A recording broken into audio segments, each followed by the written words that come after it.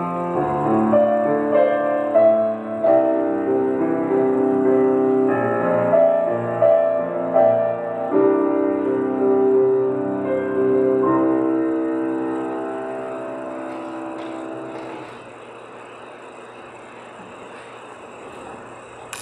morning. Good morning. Welcome to the Unitarian Universalist Meetinghouse of Provincetown, where we affirm the inherent worth and dignity of every person, and where we support each other on our spiritual search for truth and meaning and any tech difficulties we may encounter. Thank you for the stellar worship team this morning. We're getting there. My name is Reverend Kate Wilkinson, and I am so glad that you have joined us this morning. Welcome to those of you in the room, and welcome to those of you joining us via our live stream.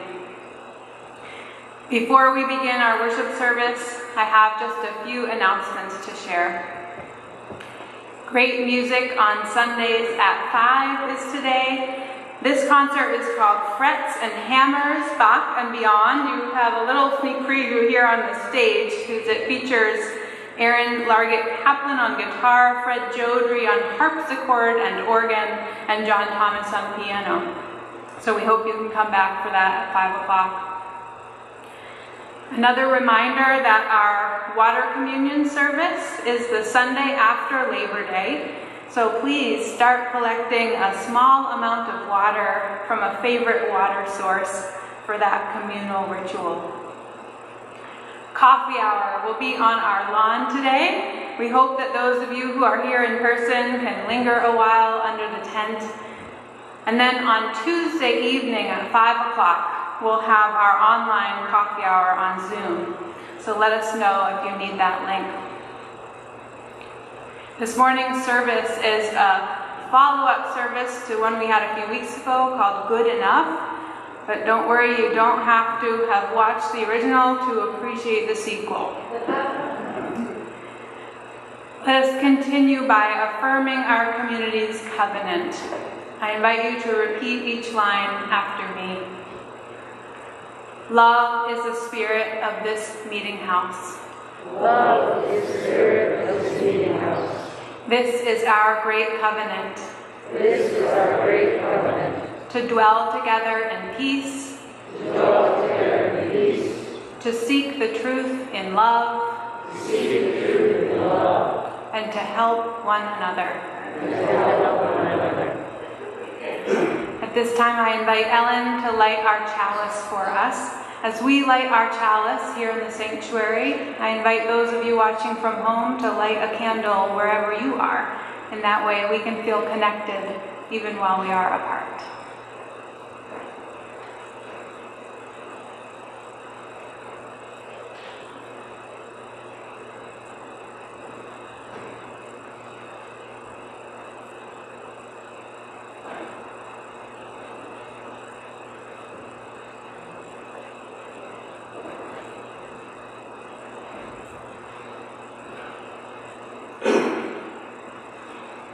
Chalice Lighting Daybreak by Robin F. Gray. Day breaks on our gratitude for family and friends, for the freedom to find our own truth, for the company of those who gather here, and the promises we offer one another. Let the light of day bring the grace of faith into our lives.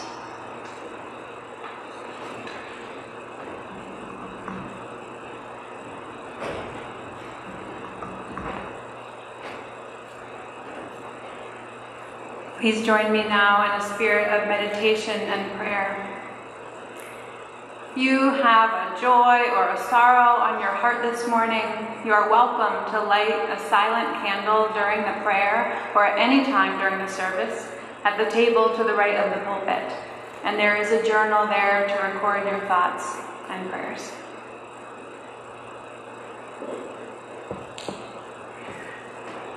Spirit of life, Spirit of love and grace, In these dwindling summer days, may we be reminded to appreciate each taste of sweetness, each ripe tomato, each ear of local corn, each flaming sunset, each connection with a visiting friend. May we look at our overgrown gardens and be grateful for abundance. May we look at our overgrown lives and be grateful for the messiness that still somehow sustains us. May we look at our broken places and see the scar tissue beginning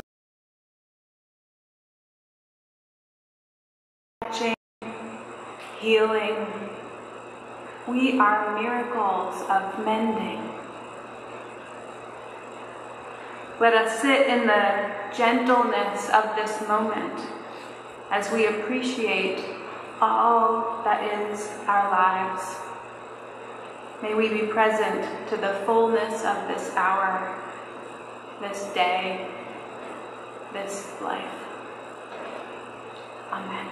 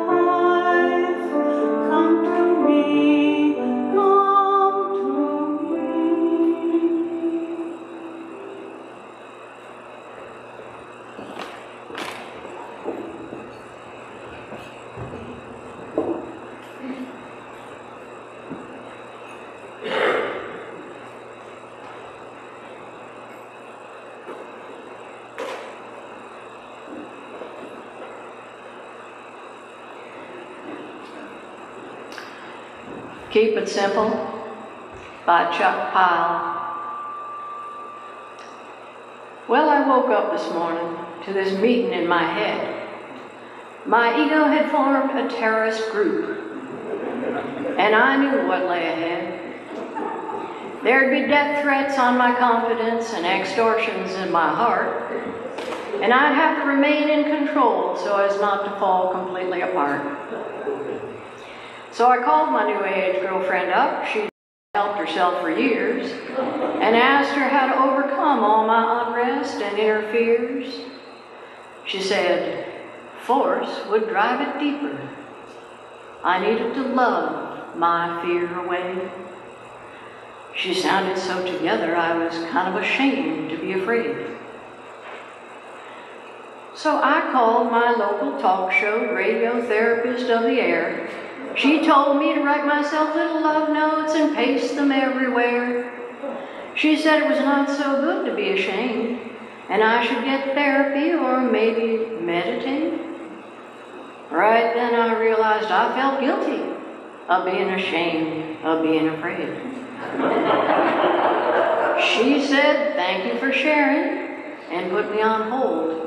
I got right off the line because I knew she was tracing the call. I said, I know I'm in there, right? And I walked over to the mirror to see. If I don't come out with my hands up, I said, I'm coming in after me. I know my inner child's enraged, but all my outer man can say is that I'm angry, that I feel guilty, that I'm ashamed of being afraid. Well, right about then, my committee kicked in. And there I was in the streets of Boulder, Colorado, center of the known self-help universe, where not being totally present, well, a guy could get busted for that. So I called this 12-step cowboy friend of mine I thought might maybe know just why I was so crazed these days, like this psycho desperado. He took me to his support group. I shared about my rage. They said everyone's addicted to anger these days. It's really all the rage. I said, you mean I'm addicted to being angry? For feeling guilty? That I'm ashamed of being afraid? He said, yep, and started to walk away. And did he say, God be with you? I'm kind of hard of hearing. He might have said, God, you're pitiful. So I said, hey, what about keep it simple? He said, easy does it. I said, what about let go and let God? He said, one day at a time. So I said, God, grant me the serenity to accept the things that just might take a while to change.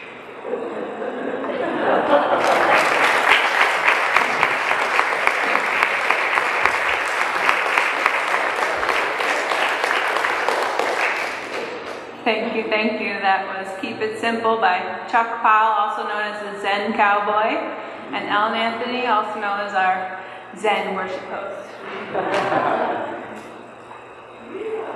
Yeehaw. Now is the time in our service where we take a collection for the ongoing support of this Meetinghouse and our shared ministry. As we enjoy a musical reflection, we welcome your donations here in the sanctuary or online through PayPal or Venmo. You can find that information on our website, uumh.org. On and off site, your offerings will now be gratefully received.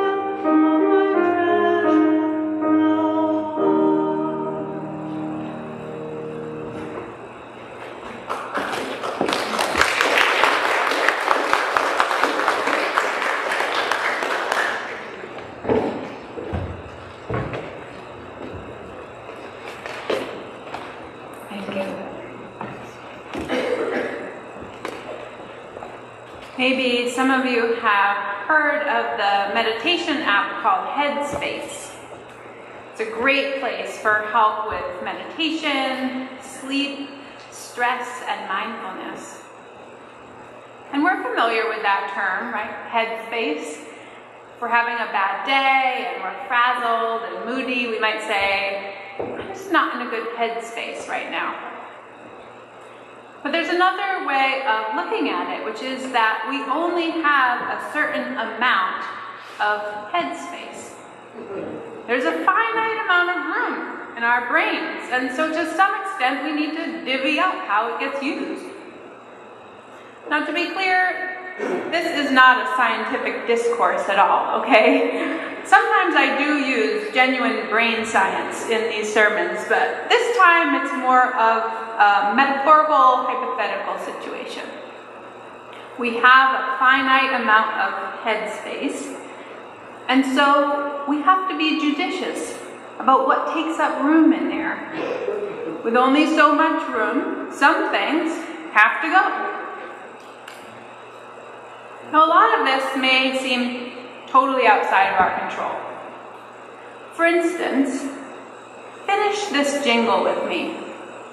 Plop, plop, fizz, fizz, oh, what a relief it is. Why does that get to live in there? So no, we don't have total control over our headspace. But we do have influence. There's a lot of stuff that I would like to exorcise from my head. Get rid of the useless jingles, wrong turns that now seem familiar, so I take them again. But the very first thing that I would like to go is my committee. Do any of you remember that old Loretta LaRoche skit where she talks about how we all have a committee in our heads? I think that's so true. A gathering of people that seem to exist to criticize, doubt, and undermine our self-confidence. They ask questions like, do you really know what you're talking about? And is that what you're wearing? And they make harmful comments like, they only hang out with you because they have to, or because you have money, or because they feel bad for you. The committee members take turns saying, I can't believe you said that the other day. No, don't stop thinking about it. Keep thinking about it. Keep thinking about it. And one of them says, you're such an imposter. What if people knew what you were really like? It's interesting who populates the committee. We could name some of the members, couldn't we? Our parents, our neighbors, but also that mean teacher from the 2nd grade, the cool girls from the 7th grade, the editor of Vogue magazine, the man behind us in line at the grocery store yesterday who we kind of got into it with. And our head committees have a rotating chair, because sometimes one voice is stronger than the others. I wish we could elect the chair of the committee ourselves, because then we might select our best friend, or a supportive, wise grandparent. Oprah, maybe. But instead, the committee chair volunteers. And it's not usually who we would choose. It's not even someone we would usually listen to if they weren't talking in our head like that. There's a great saying that goes, never listen to criticism from someone you'd never go to for advice. So it's good to ask ourselves when the critiques arise, Is that voice in our head our conscience? Is it the voice of someone we admire, whose opinion we value? Is it guiding us to a higher path with its challenges? Or is that voice in our head our committee piping up? Is it the voice of someone who doesn't like us for some reason that probably has more to do with them than with us? Is it someone whose opinion isn't trustworthy, or who shouldn't have power over us anymore? Is it the voice of a theology we no longer subscribe to, or a belief system that we have outgrown? These voices have long echoes. The expectations of others are strong, strong, strong. How do we disentangle ourselves? In his poem, Song of Myself, Walt Whitman writes, "Trippers and askers surround me. People I meet, the effect upon me of my early life, or the ward and city I live in, or the nation. The latest dates, discoveries, inventions, societies, authors old and new. My dinner, dress, associates, looks, compliments, dues. The real or fancied indifference of some man or woman I love. The sickness of one of my folks or of myself, or ill-doing, or loss, or lack of money, or depressions, or exaltations, battles, the horrors of fratricidal war, the fever of doubtful news, the fitful events. These come to me days and nights, and go from me again. But they are not the me, myself. The me, myself. What would that voice say? That still small voice within? I really worry about kids growing up today with so much social media. The voices around them are never silent. Forget the committee inside their head. They have a committee of thousands on Instagram. They are constantly comparing themselves to others too, but it is this curated version of others' lives that they are up against, not reality.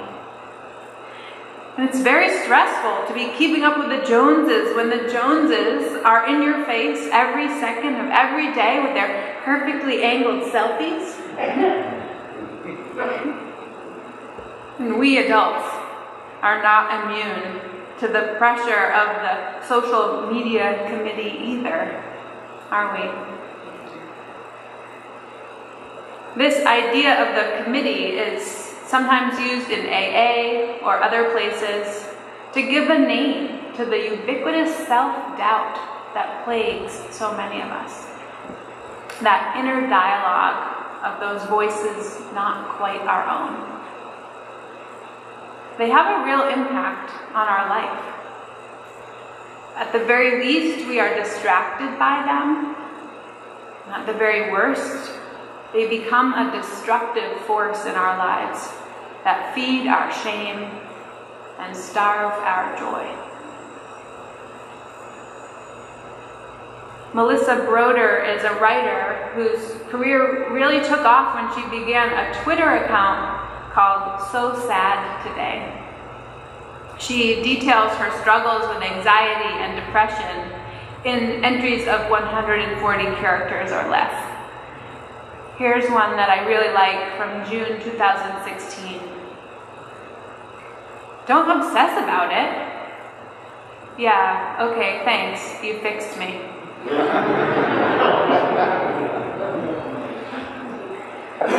She also has a collection of longer essays in a book also called So Sad Today. One of her essays is entitled, Honk If There's a Committee in Your Head Trying to Kill You. When I'm sleeping, the committee stays up all night and then greets me at dawn with really bad ideas, she writes.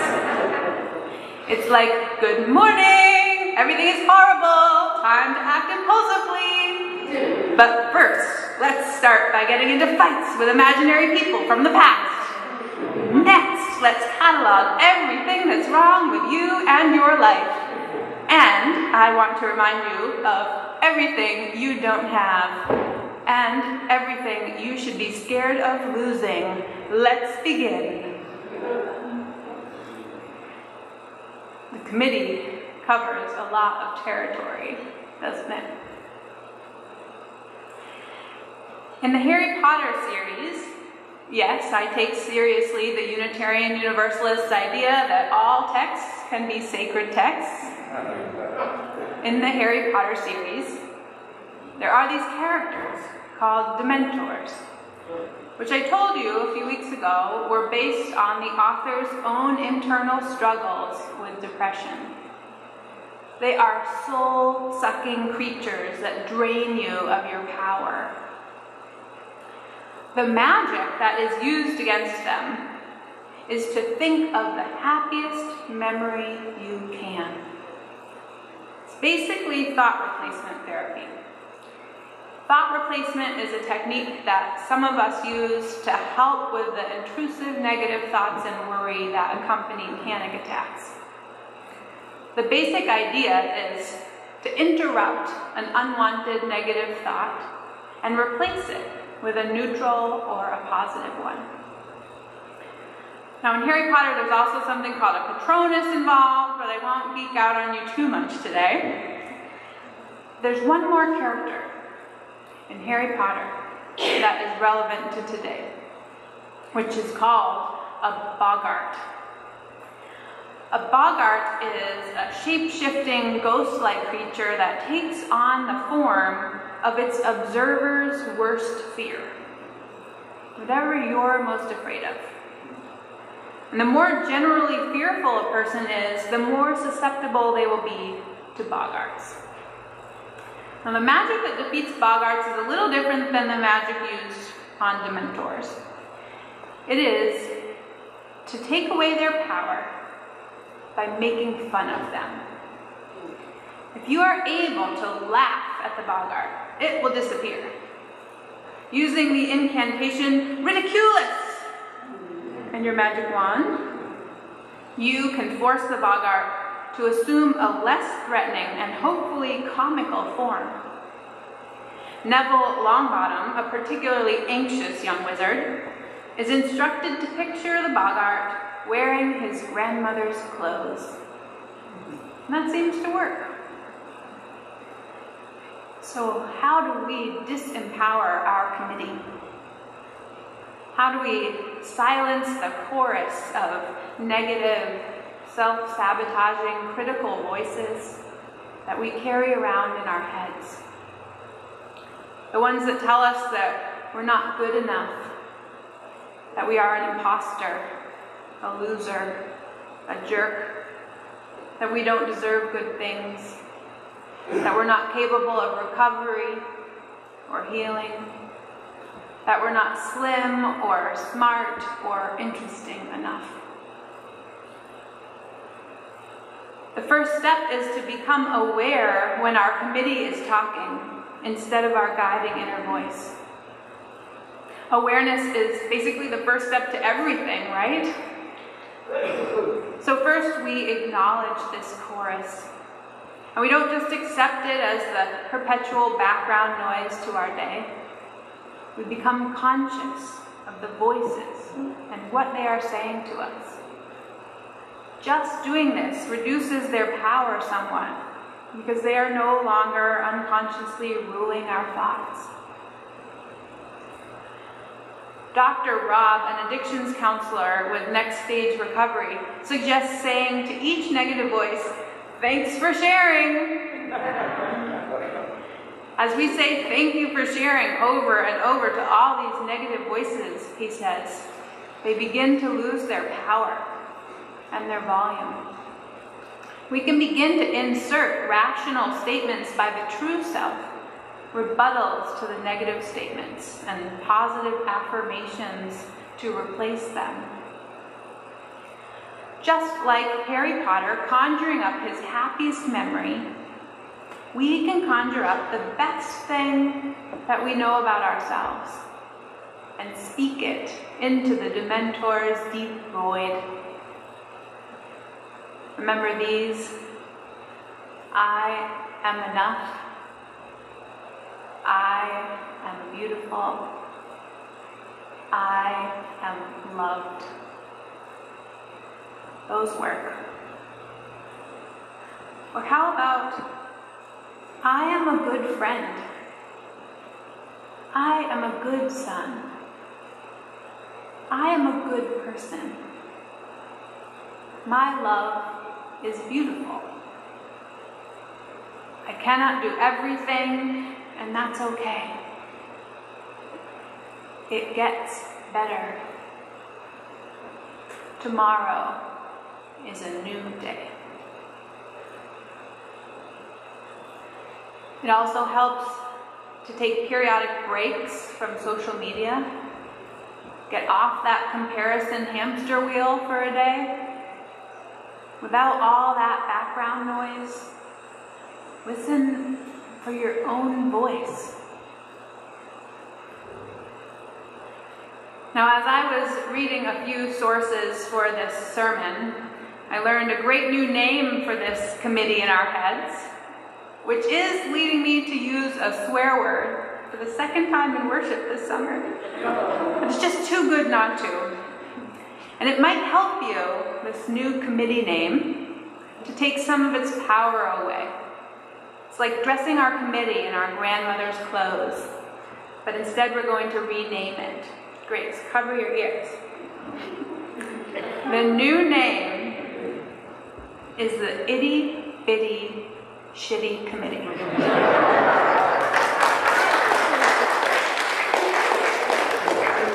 Let's just call it the IBSC from here on out to save me from cursing again. The IBSC convenes each day in our head and elects a leader. And that voice gets to be the loudest that day. But you know what? We don't have to believe it. We don't even have to listen to it. Because it's itty, and it's bitty, and it's, well, you know, it's not accurate. And it's not serving us well. My family is friends with twin sisters who my sister met in college, Chris and Meredith Thompson. They are folk singers, and their voices blend magically in the way only twin sisters' voices could.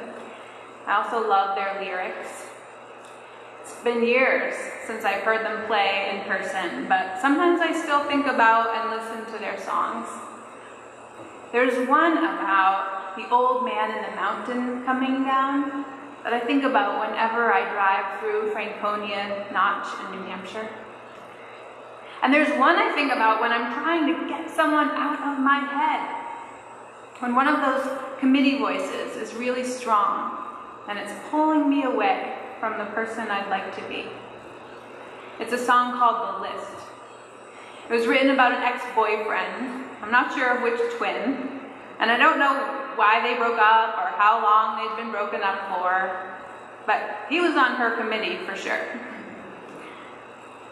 Lately on my mind is this long list of worries. It begins, you know, it's been getting me down. And it goes on to talk about how it's hard to get an ex out of your mind, especially if they are the one who left you. You can't stop thinking about them, worrying about what they didn't see in you, or did see in you. It can zap your confidence, get in the way of forming new relationships, get in the way of your relationship with yourself. The song lists the worries that plague her, including the ex-boyfriend. But my favorite part is the chorus. It goes, "But I'm proud to tell you this. I've crossed you off the list. You're off the list." In the coming weeks, if one of those committee voices starts getting too loud in your head, the one telling you you're not good enough, or real enough, thin enough, or smart enough, the one telling you to catalog everything that's wrong with you and your life, the one reminding you of everything you don't have and everything you should be scared of losing. If one of those voices is getting really loud, remember that they don't deserve your headspace. They haven't earned it, and they don't have a right to it. It's not easy. I'm not just saying, don't obsess about it. But we do have some power to evict these thoughts, worries, and voices, even if it takes a long time, even if we may need some help getting there. And we have some tools to draw upon, thanks to Harry Potter, and Twitter, and AA, and folk music. We can use thought replacement, counter that negative voice with something positive that we know to be true, and just say it over and over again each time that negative voice chimes in. Or we can diminish the voice's power by making fun of it. I hear you, IBSC. Thanks for sharing. But you're itty, and you're bitty, and and you look ridiculous in my grandmother's clothes. And finally, if we feel ready to banish that voice for good, to fire it from our committee, we can sing to ourselves the chorus of Chris and Meredith's song. And I'm proud to tell you this, I've crossed you off the list. You're off the list. You can do this, friends. And this community is here to support you on your journey. May the harmful voices be quieted. May the social media images stop scrolling through your minds. And may your own voice grow stronger each day. Amen. And blessed be. It's become our practice to pose a question based on the theme of the service each week. It can be a topic of sharing out on the lawn today, or with friends during the week.